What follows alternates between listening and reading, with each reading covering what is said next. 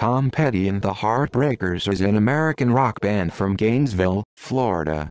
In 1976, the band's original lineup was Tom Petty as the primary vocalist and guitar player, Mike Campbell as the lead guitarist, Ron Blair on bass, Stan Lynch on drums, and Benmont Tench on keyboards. The band has largely maintained this lineup, with a few exceptions. In 1982, Blair, who was tired of the touring lifestyle, left the band. Blair's replacement, Howie Epstein, was with the band for the next 20 years. Blair returned to the Heartbreakers in 2002, the year before Epstein's death. In 1994, Lynch, who left the band, was replaced by Kurt Biscara and Steve Farrone.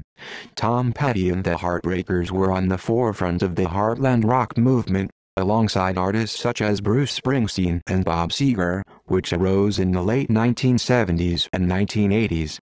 The genre eschews the synthesizer-based music and fashion elements being popularized in the 1980s, such as synthpop and new romanticism, in favor of a straightforward classic rock sound and lyrics based on relatable, blue-collar issues.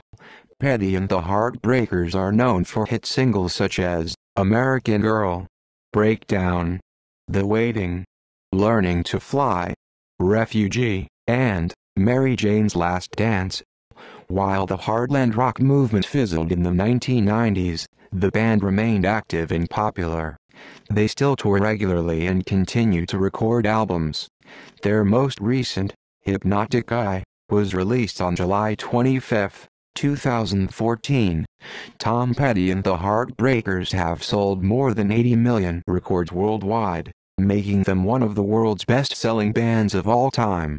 Although most of their material is produced and performed under the name, The Heartbreakers, Petty has released 3 solo albums, the most successful being 1989's Full Moon Fever. In these releases, members of the band contributed as studio musicians.